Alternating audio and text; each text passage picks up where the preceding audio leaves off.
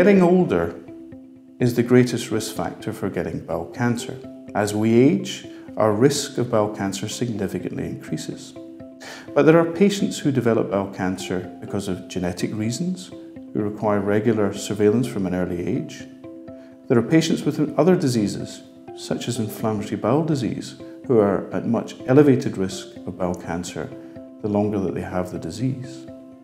But for the majority of patients that develop bowel cancer, there are other associations, and these are predominantly lifestyle related. Diet, exercise, alcohol intake, smoking all transpire to elevate the risk of bowel cancer in patients.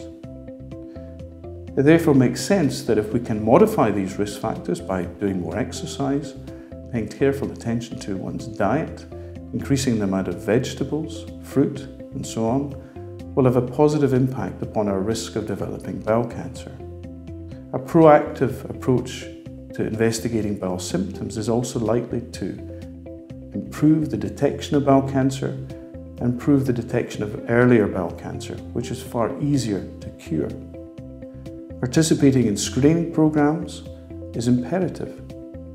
We know that screening improves the stage at which a disease, bowel cancer, is identified at, and we also know it is likely to improve survival because disease is picked up at an earlier stage.